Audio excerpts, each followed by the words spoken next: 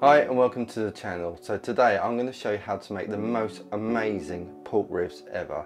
The most tender, juicy, most flavoursome ribs you've ever had. You're watching Big Al's BBQ, let's get to it. Okay, so these are St. Louis cut ribs, and I'll be quite honest here, ribs are arguably one of the most easiest things to do. However, they can also be the most complicated.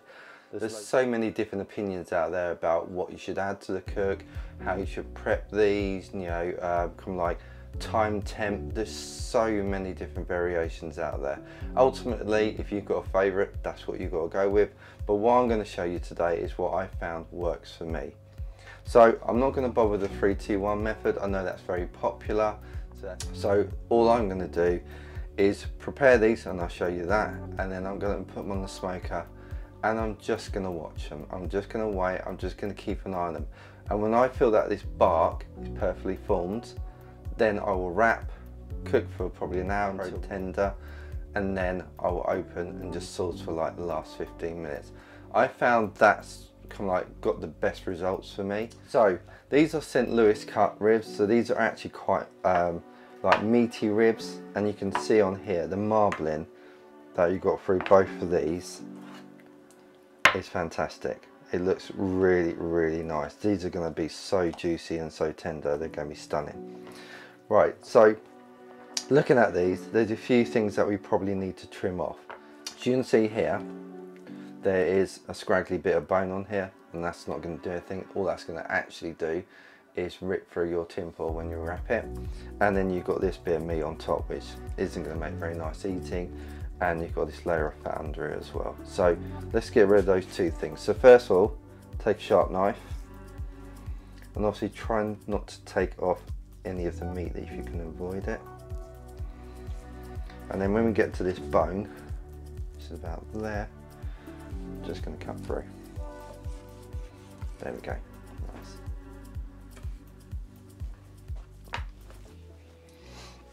See if we can get a bit more of this fat off.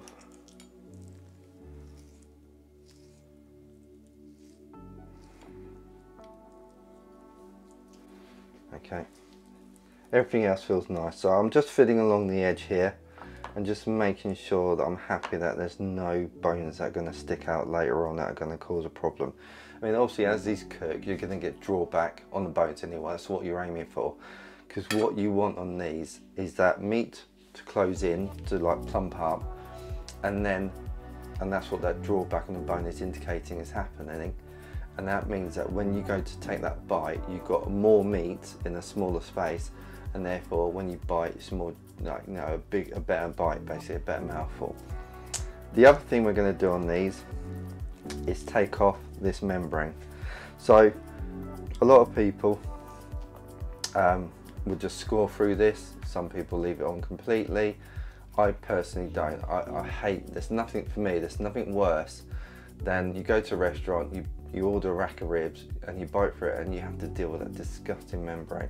Also, that membrane is stopping the rub getting through it into the meat and getting all that flavour and everything into the meat. So we kind of want to avoid that as much as possible. So if we get a paper towel, now because I'm doing this for a video, it won't go first time, but we'll give it a go anyway. So just get onto that membrane.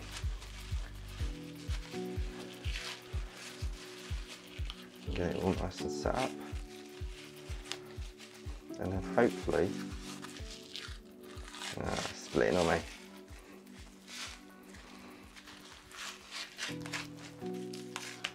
That's not bad actually, I'm quite happy with that. From some of the ones I've pulled, literally I've been here for about a day trying to pick up these little bits off. If you've got any straggly bits, if you get your finger in between the bits of bone and you push in there, you should be able to slip a finger on, and then, like I say, just get another bit of kitchen roll and just pull as much of that skin off as possible. Okay, that looks good. Okay, the next thing to do is to season these. So I personally, I use Worcestershire sauce, or Worcester sauce. Or a lot of people just go Liam Perry's. They know what it is. Basically what this is going to do is just act as a binder. A lot of people also use kind of like yellow mustard, like French's yellow mustard. I've tried a variety of things, including apple cider vinegar. I've used apple juice. I've used, like I say, French mustard, and of all of them, I found that this, like, you can tell the flavour coming through, and it's a really nice subtle flavour. So I tend to use this. So let's apply some to this. Give it a good application. I mean, if your ribs are already pretty wet, arguably you don't need to do this bit. But if, like these, they're not as wet as I would like them, then we just apply a bit of this. Okay. So I've got 2 rubs today. So I've got the Kid Hogs BBQ Rub, and I'm going to use that on this one. And the other one, I'm going to use Meat Church's Holy Voodoo. Both are quite different in flavour profile. This one is actually really good. Well, actually they're both fantastic, so I'm using these today. Okay, so on this one, I'm going to use Mr. Reed's. And let's try and get a nice even application, almost like a typewriter. So we'll do it from some height and get a really nice application. So you can see that red colour that's coming out on this rub, all that paprika and what have you that's in there. That will just come out beautifully. The colour this will give the ribs is fantastic. I'm so excited about the ribs, I can't believe it. I'm really looking forward to this. Okay, let's do the other side.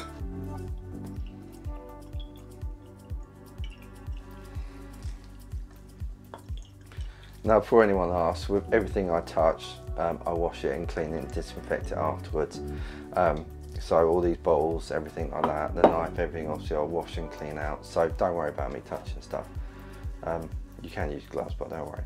So again, do it from a decent height, really nice application. You can just see that they just look good. You just know when you do stuff like that, they're just going to come out amazing. Last thing I'm going to do is just try and catch all the sides.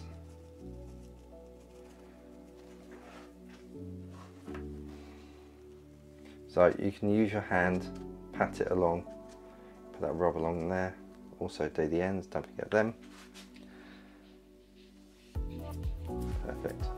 Okay, so we are going to leave these to sit out for at least 15 minutes. So I'm going to do this next set of ribs next, but you want to leave these for a good 15 minutes. You really want that rub to adhere to the meat.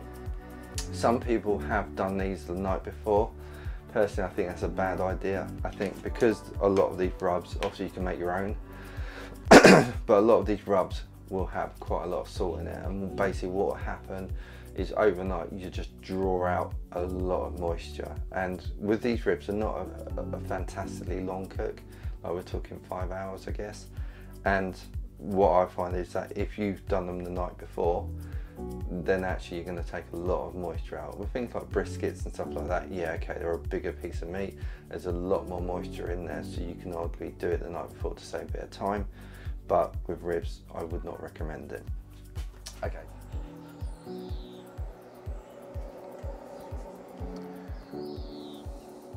Okay, so it's been 30 minutes since we applied the rub, and as you can see, the surface of both of these ribs is looking really nice and wet, and that means that the rub has adhered nicely to it. So it started drawing out the water from the actual rib itself. That salt started doing its job, and now we need to put these onto the smoker. Now it's running at 250, and I'm going to maintain it at 250 for the entire cook. And today I'm using cooking pellets, and I'm using their black cherry. Now these pellets are stunning. When you look at them, they are a really nice deep red colour, and they add a beautiful flavour and beautiful colour to these ribs. In fact, I use them on any pork product. So please check out their website. These guys are really passionate about what they do, and the product is fantastic. They kindly sent me these bags for free, but please go and check them out. Right, so the last thing we're going to do, I'm going to say before I put these on, is that when you put them on, we want to plump them up. So we want to push the bones together. And the reason you're doing is that when you put it on the smoker, that's how they're going to set. So by pushing them together, you're already helping that meat to plump up, so it'll be a better bite when you have that, put that in your mouth and buy that barbecue. So let's stick these on.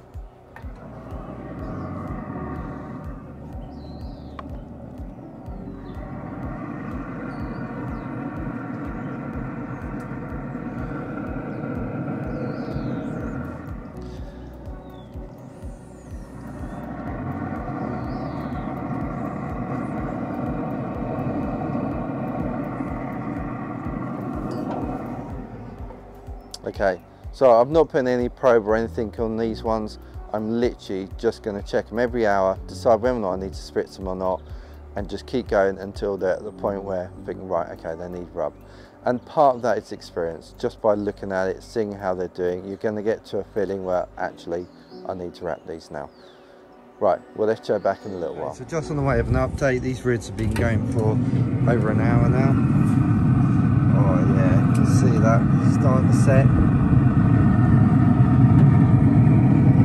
Looking good. Long way to go though before we're out. We're looking pretty good. I'm happy with that. It's been about 2 hours now, and it's time to check on these ribs and see how they're doing. So you can see they've got beautiful colour, but they're starting to dry out ever so slightly. And on here, to this edge here, bark's nice and set, just starting to dry out. So I'm going to hit it a little bit 50-50 inside vinegar and water. Just wet those sides now.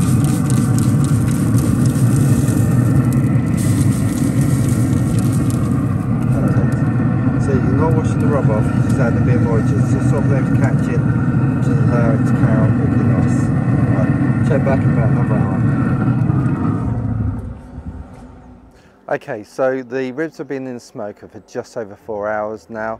I've just had a quick look and they are perfect time to be wrapped. So basically what we're going to do, I've got 4 bits of foil here, so 2 for each. So first thing I'm going to do is get the rib out. Probably step 1, very helpful, isn't it?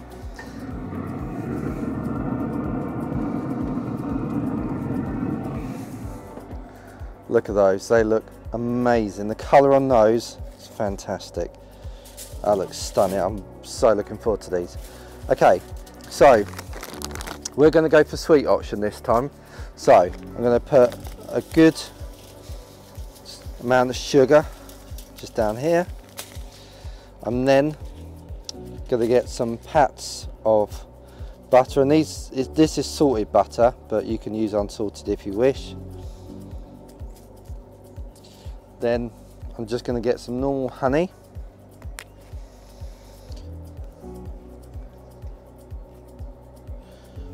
Good amount of that. And then finally, I'm just going to put a bit more rub on. And these are the Killer Hog ones. Perfect. Okay, so the ribs are meat side down. This is where you have to juggle one of the pleasures of outdoor cooking, kind of like having to fight the wind all the way. So be careful when you wrap these not to pierce the foil. So we don't want to split foil, because as soon as you split the foil, we're in a lot of trouble. So that's another reason why we double wrap it as well. Now, the folds are all going up the top. And the reason that the folds are going up the top is that we want the meat to sit within all that sugar and the honey and the butter.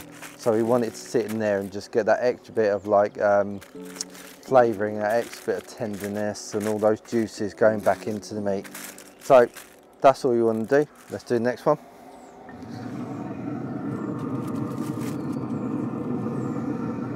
You can already see these have got a really nice bit of movement on them. They are ready to go. So this is the perfect, so all the cues you've got for wrapping, you've got the pull back started, you've got the bend in the actual rib itself. So I'm going to do exactly the same on this one. Perfect. Right, so we'll stick those back on. So we'll give those another hour, come back, and they should be ready to eat at that point. But then we're going to open them up, sauce them, and then give them another 10-15 minutes, and then they'll be done. Right, see you back in an hour. Okay, so it's been another hour since we've wrapped these up. I have just probed them and they are ready. Basically, when you probe between the bones, you basically get no resistance. It literally just slips through. It's nice and tender, almost like putting your knife through warm butter. And that's the stage they're at the moment. So now I'm going to take them out and I'll show you the next step.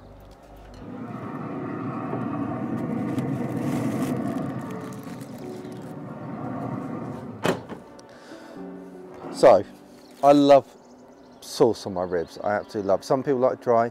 I personally don't. I love the sauce. I think it adds just that extra bit of element to it. So as we got this tin foil, we're going to make a nice little boat for them to go back into. So that'll keep your grill nice and clean.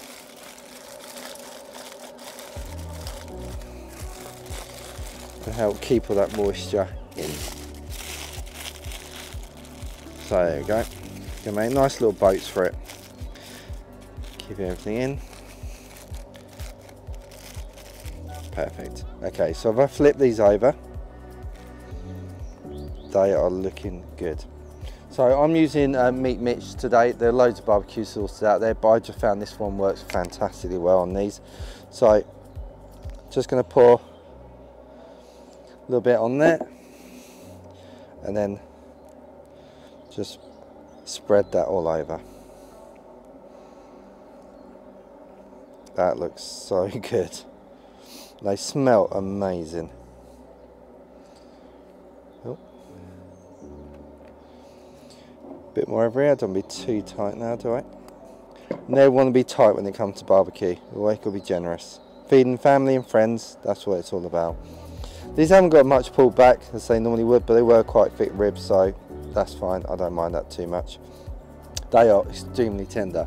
If I get this firmer pen very quickly, you just see there is literally no resistance at all. Right, do the next one. So very carefully put these back on.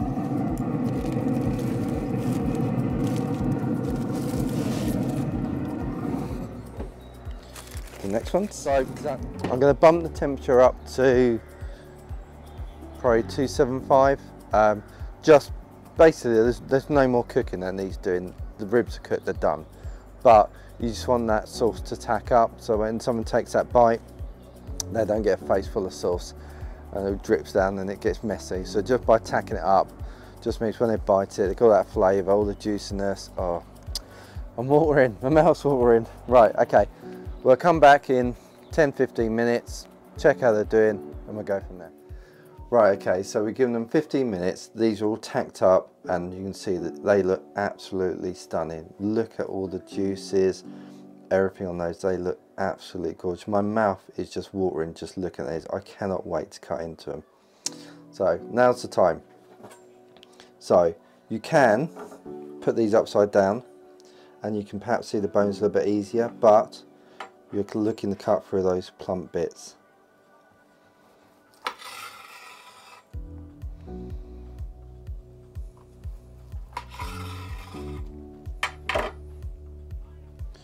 Look at that. Look at that. That is gorgeous. Look how juicy that is. That is stunning.